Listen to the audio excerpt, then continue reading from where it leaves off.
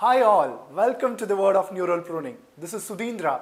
Today, let us understand the important aspects of physics and also a bit of mathematics and biology.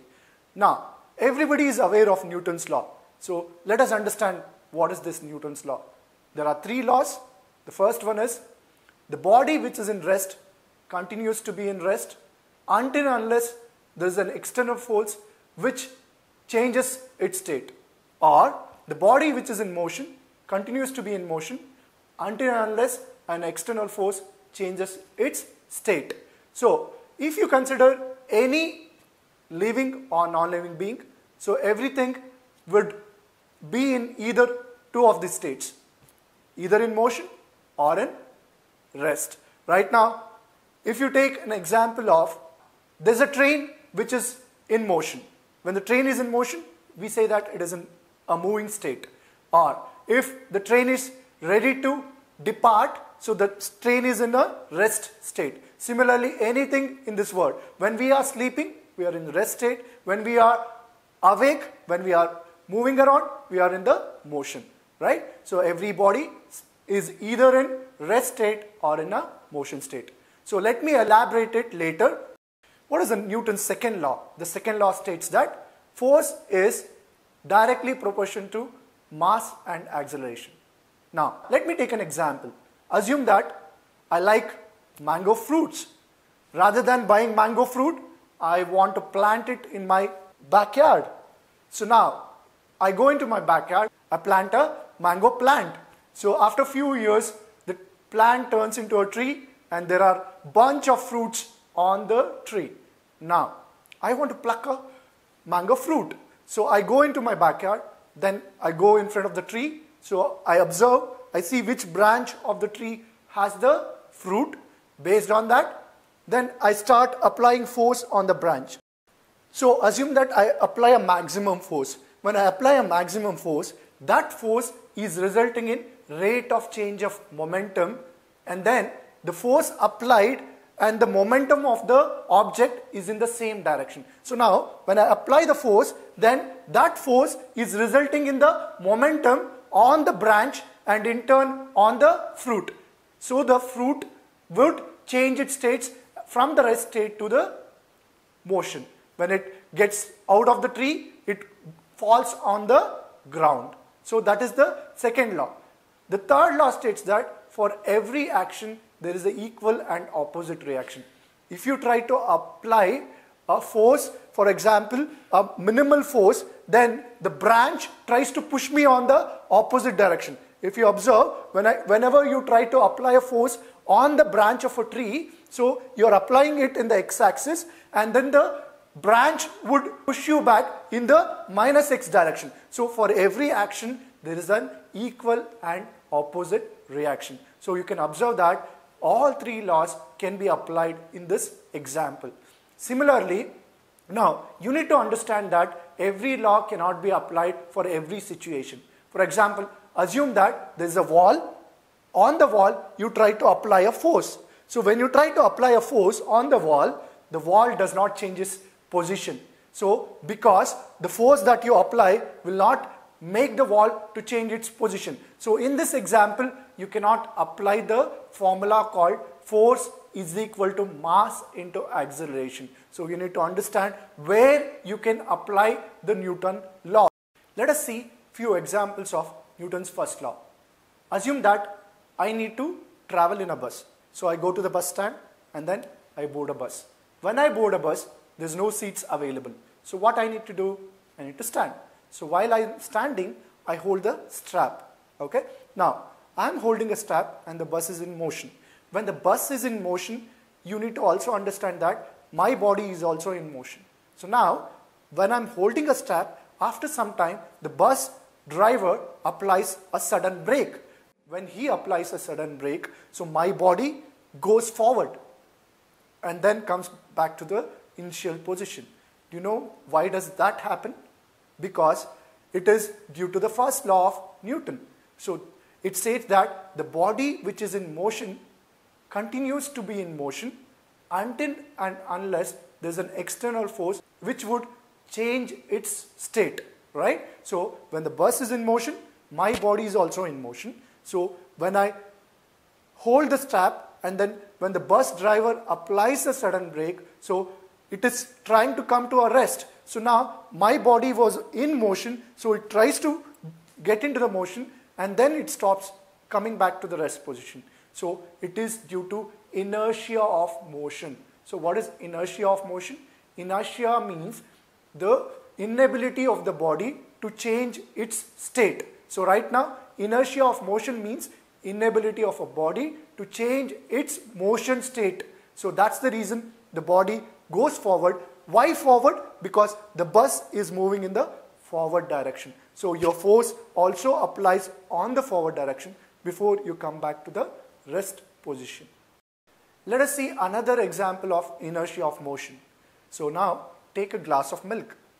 Take a spoon of sugar. Put it into the glass of milk and then stir it.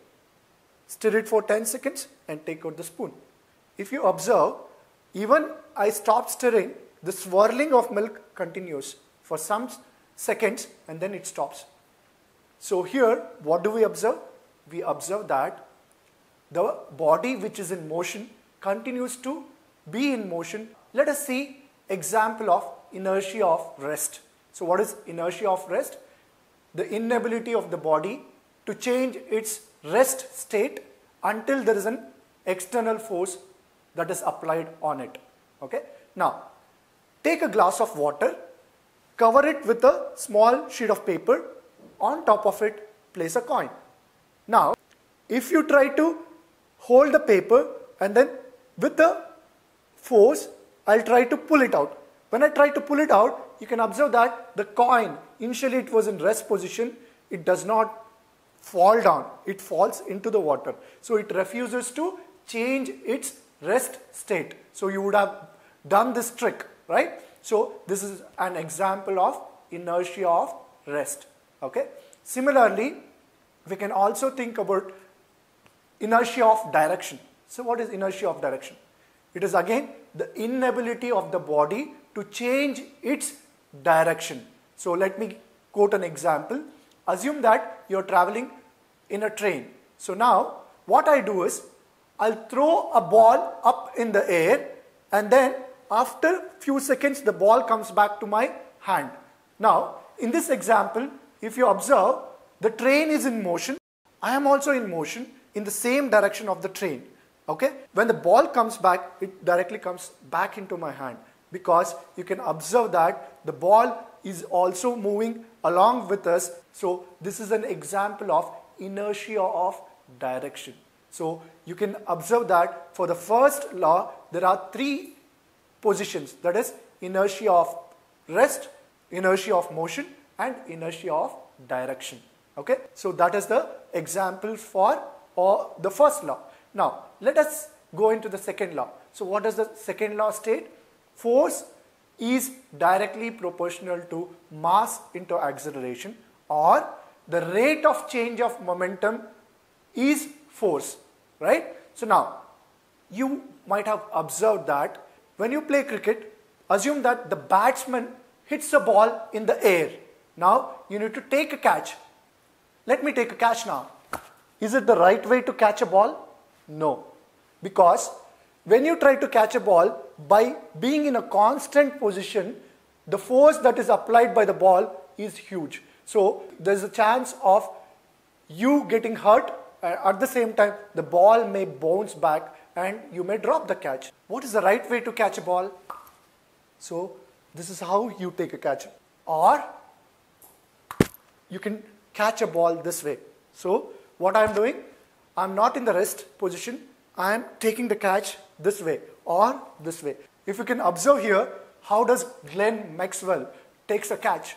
So observe this. So this is how you can take a catch.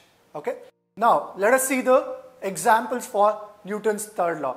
For every action, there is an equal and opposite reaction. So I try to bounce a ball, the floor gives me a reaction back and the ball comes back to my hands. So now you can observe there's an equal and opposite reaction from the ground to the ball, right? So for every action, there's an equal and opposite reaction.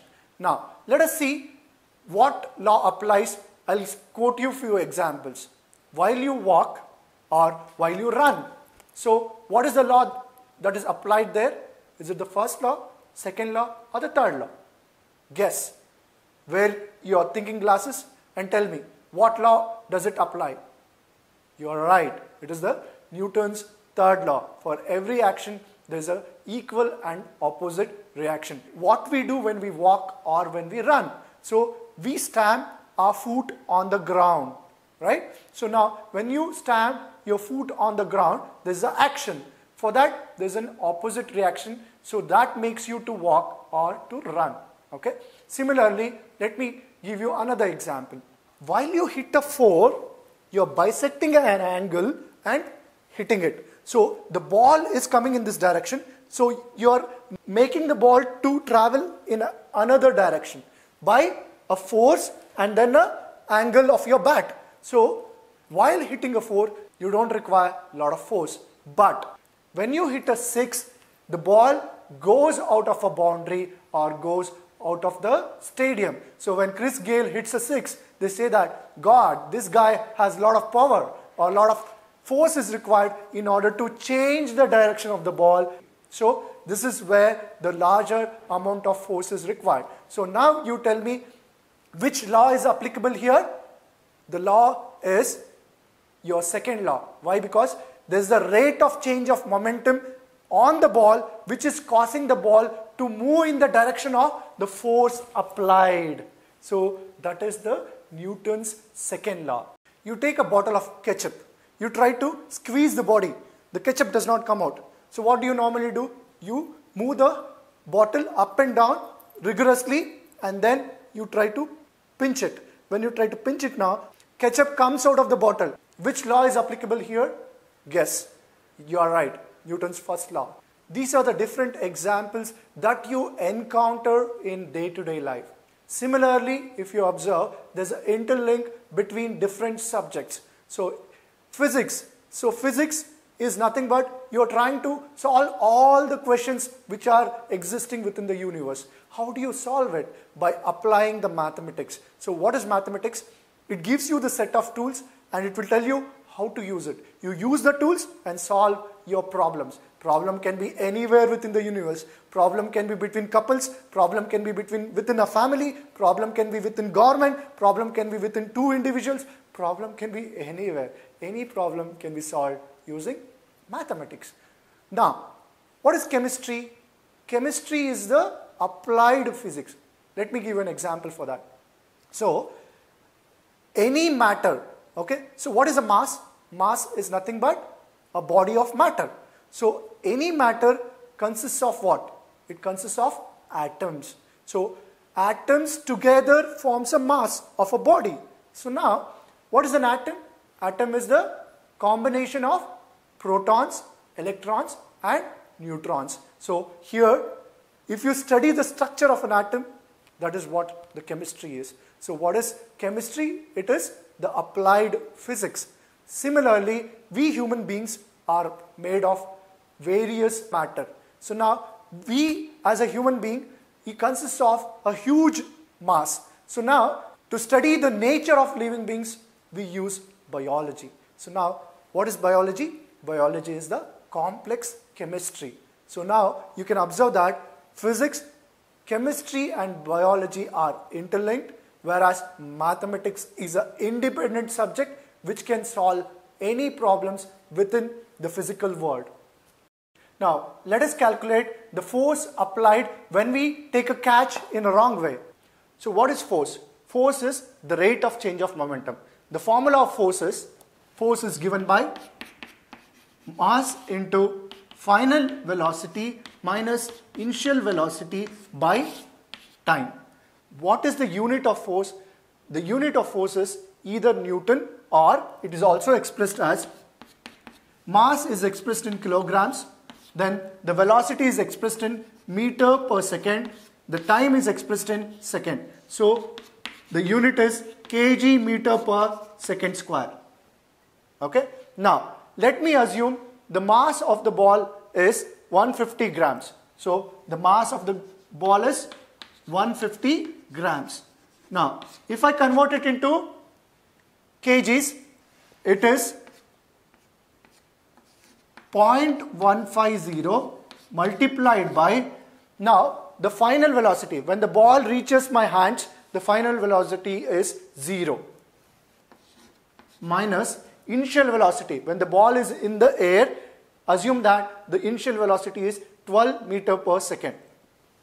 So 0 minus 12 divided by, when I take the catch in a wrong way, so the ball reaches my hands within 0.03 seconds. So the time is 0.03 seconds. So the force is minus 16 newtons, or you can also say minus 60 kilometer per second square.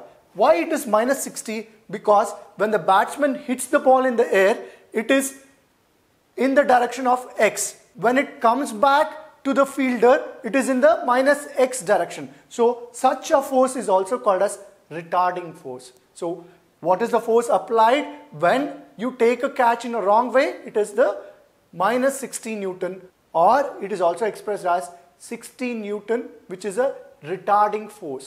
Now let me calculate the force applied on my hands when I take the catch in a right way. Okay, so now assume that the ball is in the air and I take the catch in the right way. So when I take the catch in this way or this way, so there is an increase in time. So now what is the formula of force? Force is given by mass into final velocity minus initial velocity by time. So what is the mass of the ball? It is expressed in 150 grams. So it is expressed in grams, and then initial velocity is 0 meter per second. Final velocity is 12 meter per second, and the time is, when you take the catch in the right way, so you take some time. So the time spent is, assume that it is 3 seconds. So the time spent is 3 seconds. So now when I substitute these values into the formula, as the mass unit is kilograms, I convert the grams into kilograms. So it is 0.150 kilograms into 0 minus 12 divided by 3 seconds. So now the force applied on your hands is minus 0.6 Newton. So now you can observe, when you take the catch in the right way, the force applied is minus 0.6 Newton. So you can observe, when you take the catch in the wrong way, there is a 100 time increase in the force applied on your hands. So you need to remember this. That's the reason whenever you want to take a catch, you need to take it in the right way so that the ball will not bounce out. You can hold the ball. So why it is negative? So I told you it is a retarding force. When the batsman hits the ball in the air, it is, let us assume, in the direction of x. So when it comes back, it is in minus x direction. Such a force is called as what? Retarding force. So that's the reason you need to take the ball in the right way.